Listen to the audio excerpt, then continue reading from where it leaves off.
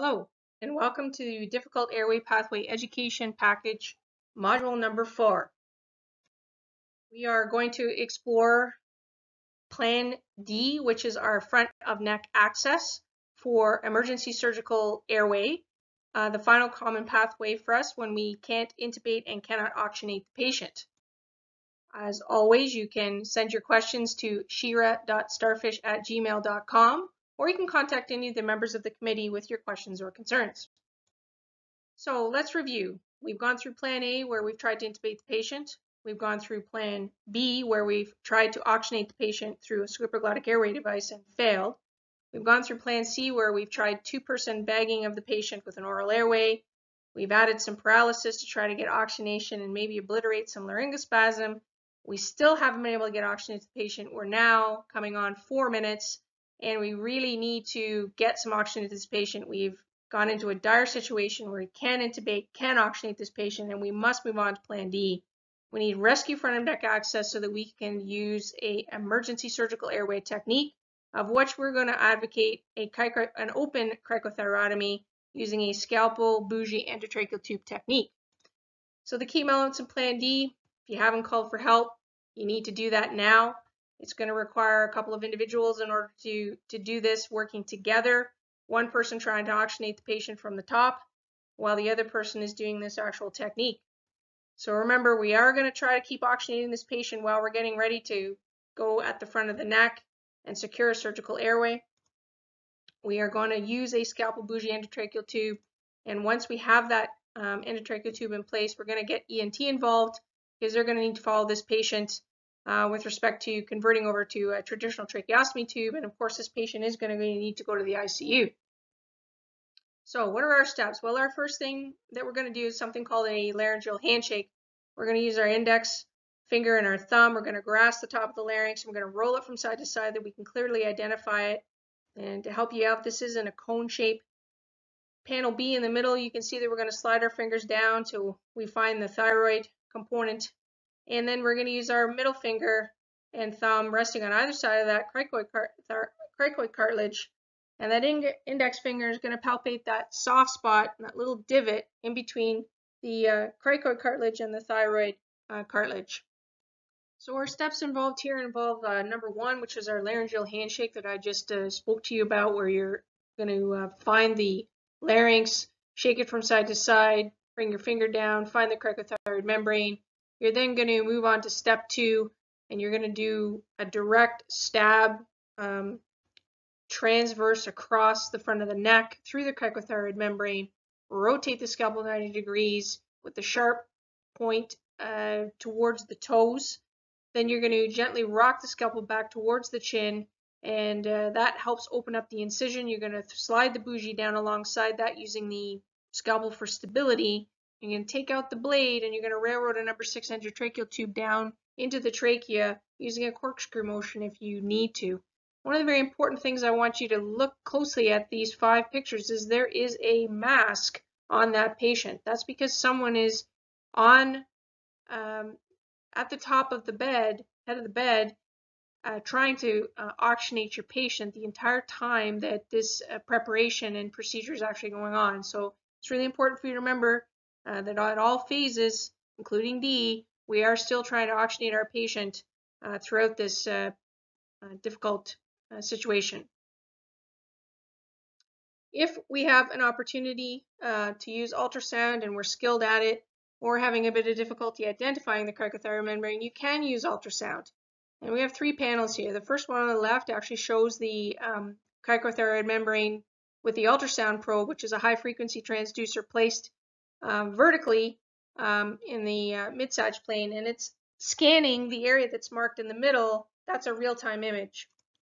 On the right-hand side is the structures that you're actually looking at. I clearly identified from the scanned image in the middle. So the green is the thyroid cartilage. The dark blue is the cricoid cartilage. The nice light blue are our tracheal rings, which look like little pearls on the real-time image. The tissue air border is that outline on the bottom that's in orange, and then the thyroid gland is actually above those tracheal rings the pearls, in dark brown. And then the area that we're actually looking for is that cricothyroid membrane. So that's the area between the thyroid cartilage and the cricoid cartilage, and that's the membrane that you're aiming for. So what are we going to need for equipment? Well, we need a scalpel, a bougie, and an endotracheal tube, and we have conveniently put this together for you in something called a stab bag so that you could reach into the bottom drawer, which is clearly labeled Plan D, and pull out that stab bag. And we have if you can palpate it, you're going to do it the technique just as I described.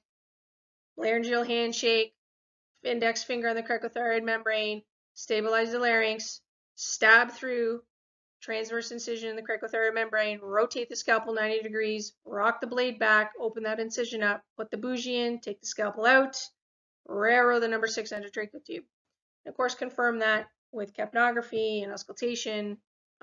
If you can't palpate the cricothyroid membrane, then what you actually need to do is do a vertical incision 8 to 10 centimeters from head to toe, and you're going to blunt dissect down that tissue so that you can clearly identify the cricothyroid membrane, and then use the same technique that was just described.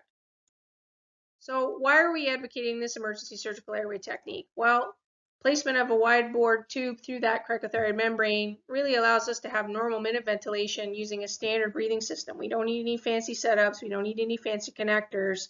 It's quick and easy.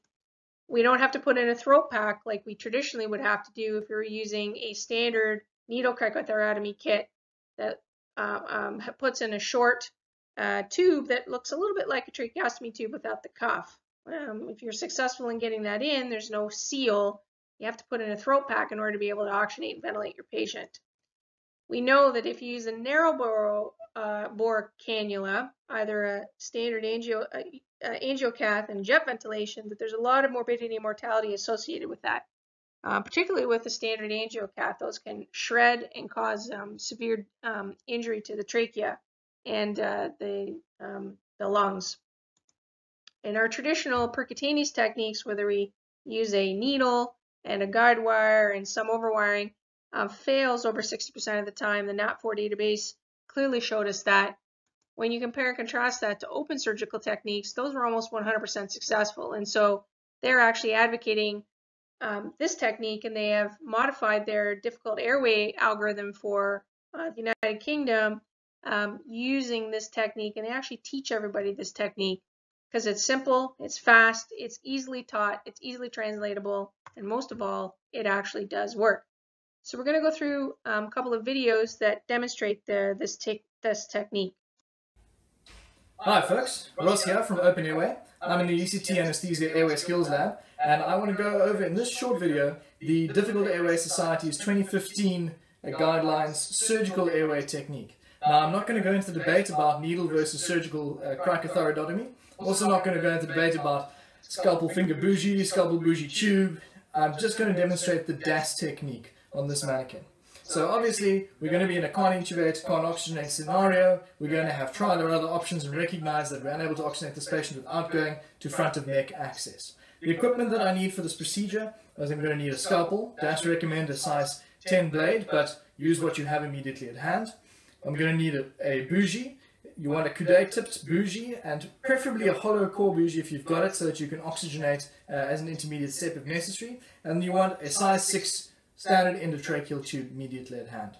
Right, so to perform the technique, we are going to do the laryngeal handshake. Feel the larynx and make sure that we've got the cartilages in our fingers. Feel down in the midline with my finger and identify the thyroid and cricoid cartilages and the cricothyroid membrane. If I cannot feel the cartilages clearly at this stage because of a patient with a thick edematous or fat neck, I'm going to make a vertical incision in the midline and blunt dissect with my fingers until I can feel the cartilages. If I can immediately feel the cartilages, I'm going to make a vertical stab incision through the cricothyroid membrane. Remember that you want to do this vertically so that you have got the wide, broad cartilaginous part of the cricoid behind the tip of the blade.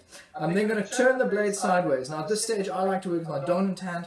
I'm going to swap hands, and using the tip of the bougie, I'm going to pass it down the trachea, and it should move freely. I can now remove my scalpel and make it safe, confirm that my bougie is moving freely, If I've got a hollow core bougie, I can already oxygenate at this stage. Otherwise, I'm going to connect and railroad my size 6 tube with a slight screwing motion if I have to get it to go in, just until it's into the trachea.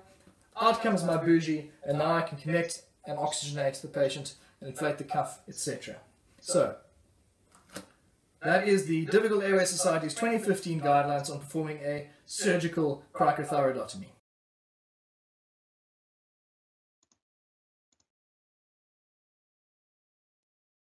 And what if we can't palpate the cricothyroid membrane? Well, as described in the preceding video, you're actually going to use a vertical incision going from head to toe, 8 to 10 centimeters, and you're going to use your fingers to actually bluntly dissect away that tissue so that you can clearly identify the cricothyroid membrane and, of course, identify and stabilize the larynx, and then use the same technique that you would if you could palpate it. The only difference being is that you're using this vertical incision so you have better visualization to actually see your structures to know where to place your blade to access the cricothyroid membrane.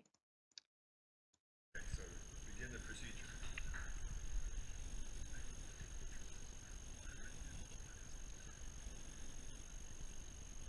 Watch closely with this. There's a video laryngoscopy being done. You'll be able to see the blade passing into the trachea. Everybody come up here for a second and look through and see the blade there. Okay? You're there a little bit closer to. Now grab the bougie there for me. Now what you're going to do, rotate perfectly, and now you're going to change hands and you're going to put that right alongside that blade, heading down, right?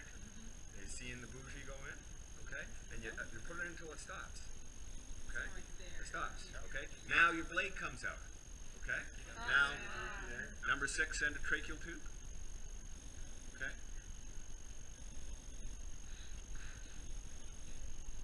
I'll hold the bougie. There, boom, you're done. Okay? I mean, you're probably down far. All you need to do is get below that. So, never done this before, I presume. Okay? You know, didn't bat an eye. This was, you know, really, really, really well done.